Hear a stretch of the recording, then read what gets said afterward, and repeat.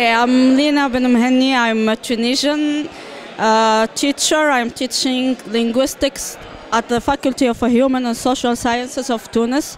I'm also a blogger, a cyber activist, and an author for Global Voices Online.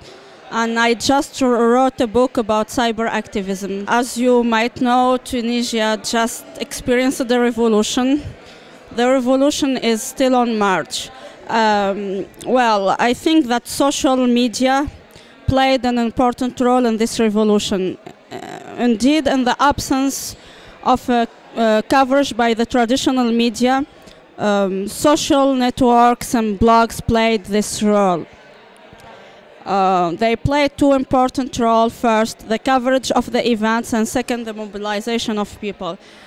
So, through the Tunisian experience, we could understand that internet is very important and can change and help in changing things and changing the world. And now I'm here in Malaga to take part in this symposium about cyber activism for social action, and it is a great opportunity for me to meet people who are using internet to change things, to change the world.